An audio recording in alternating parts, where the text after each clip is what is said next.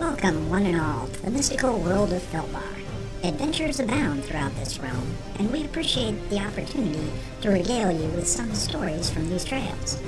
These accounts are all based on actual RPG experiences that occurred within Adventures in Filbar. Some of these tales may be for mature audiences, while others may be for very immature audiences. We now present the sage Mikas Tumo from Tamel, also known as the Bard of Filbar. Welcome to session Denali-50. Last time, our party discovered that the flying porpoise had been destroyed and her crew lost. An encounter with the newly elevated Captain Santos ended poorly for the Green Guard as the group defeated them in the Eastern Plains. Grish suffered a rather serious injury but demanded the party get him to Apair in Tegos Vale as fast as possible. Phidias discovered the blade injuring Grish had most likely been poisoned.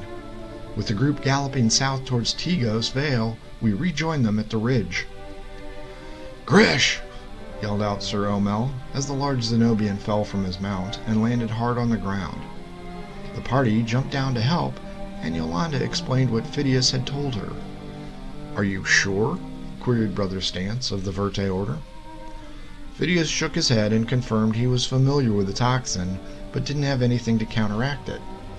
The gnome shocked everyone when he pointed out that it was usually instantly fatal, and that the Zenobian should be dead. Concern crossed everyone's faces as they looked at their associate, and then back to Tegos Vale.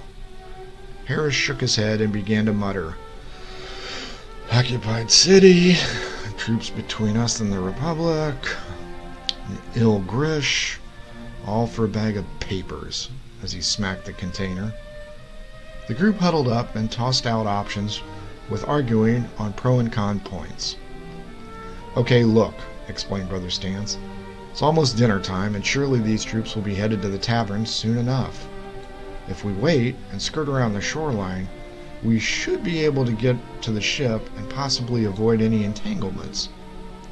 The group nodded, and Omel disagreed. "Grish weighs damn near a ton, and he's in no shape to ride. I still vote for a diversion as the safest bet."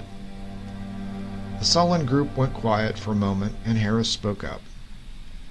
"My horse isn't as winded as the rest of you, which means it is still the fastest. If you guys go to the shoreline, I'll move inland and create a disturbance. It should give you enough time to get to the ship. If my horse is as fast as I think it is, I should reach the dock as you get the ship underway." Stance shook his head and pointed out didn't even know if Apair was aboard the Republic, let alone enough sailors to pilot her, but Harris pointed out that they were running out of options. "It's now or never," said the concerned mage. Yolanda agreed but stated she wasn't going because she needed to get to Sarkonas for a cure, which only made the group angry.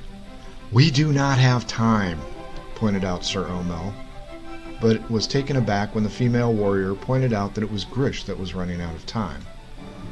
Phidias handed her the strange dagger, and Stance handed her the bag. Turning to the group, he pointed out that he, Omel, and Stance would be waiting for them on the ship and to hurry. The group nodded in firm resolve, and the quiet was broken by a roaring stomach of Omel, which caused everyone to look his way. He apologized and explained that the hunger pangs were worse than before. Harris and Yolanda went down the incline and headed for the outskirts of Tegos Vale, while the other three took the unconscious cleric along the shoreline. A loud bang was summarily heard from the far side of town, and a large plume of smoke began to rise. The far side of town became illuminated in fire as Stance, Omel, and Phidias brought the crippled cleric to the dock, where a pair of green guards were present. Omel and Stance made quick work of the guards as Phidias took the horses and motionless cleric down to the dock to the gangplank of the Republic. The crew, along with Captain Apair, quickly rushed down to help and dragged the enormous man aboard the ship. A few moments later, Yolanda appeared with her horse, frothing from exhaustion. "They're right behind me!" she yelled, and ran to the deck of the ship, flanked by Omel and Stance. As Captain Apair yelled for his crew to set sail, another loud growl came from Omel's stomach. The flamboyant captain looked at the warrior and spied the amulet. "By the gods, this isn't coming aboard my ship," he exclaimed, and ripped it from Omel's chest. He pitched it over his shoulder, and the item landed on the deck of the Green Guard ship. Omel began to argue, but stopped as Harris the mage crossed the shore with a plethora of warriors chasing him. As Harris reached the dock, his horse was hit by a volley of arrows, and he tumbled into the sand with an arrow embedded in his back. Omel jumped over the railing and clambered down the dock, grabbing his friend and throwing him over the shoulder. As arrows peppered the ground under the Knight of Bacchus, the ship began to pull out of port and the gangplank slid into the water. The knight raced down the gangplank with a wounded wizard in tow and hurled him over the railing, where Stance grabbed him by the robes and pulled him onto the ship. With the dock growing shorter and shorter, and the crew cheering on the knight, Sir Omel launched himself at the edge of the pier and slammed into the side of the ship. Looking up, he observed a grunting Captain Aper latched onto the knight's arm. With help arriving quickly, Sir Omel was pulled aboard just as arrows peppered the side of the Republic. The night air filled the sails, and the cargo vessel lurched into the water, heading west towards Saydown. Yolanda and Grish were taken below to tend to the cleric, as the rest of the party watched the arrows fall safely into the water behind them. "We did it!" exclaimed Brother Stance, but the shaking head of Captain Aper showed otherwise. Turning back to the dock, the guard's vessel had tossed aside all mooring lines and was headed towards the Republic. "Can you outrun them?" asked Phidias. Captain Aper looked angry and pointed out that they had taken on their cargo of silver and was weighed down quite heavily. "They will catch us fairly quickly." "Men to your stations!" he ordered. The sailors of the Republic readied themselves for a fight as the Green Guard vessel began to bore down on them. A loud creaking and cracking was heard, and the bows of the pursuing vessel stopped. The bow of the ship then began to dip dramatically.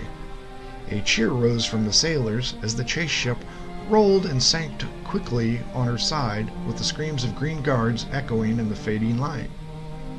"What the Hades?" exclaimed Brother Stance. Captain Aper looked at Sir Omel and poked him in the chest. "Where did you get your necklace at?" We recovered it from the Night Hag's trove. Why?" The sea captain shook his head and laughed. "That thing was cursed. It creates an unfillable void. In this case it was the ship. But," and he rapped the knight's stomach again, "before it was your belly." He began to laugh heartily, and then went below to check on Grish. "Cursed? I probably could have died," muttered Sir Omel under his breath. Phidias looked at the dismayed knight and rapped him on the breastplate. "You still have plenty to spare, Sir Knight," said the gnome, who saw the look on Omel's face and opted to go check on Grish himself. Omel noticed the member of the Verte Order looking over the side. He pointed out, "All's well that ends well." The two chuckled and headed below deck, but were met at the stairs by Aper and the others. Brother Stance asked how Grish's situation was, and was told it was grim. Yolanda had administered the aid given to her by Sarcona, but was warned that it might not mesh well with the cleric's Zenobian heritage. "Time will tell," responded Yolanda. "We have 2 days to find out." But Captain Aper added, "2 days if the wind is with us, my dear. I will have the quarters secured for you. It may be cramped, but it is better than dealing with the rest of Grish's cast-offs back in Tegos Vale." We close out this episode now and give you our thanks for listening. Please subscribe to this podcast, and don't forget to follow us on Twitter at The Bards Podcast.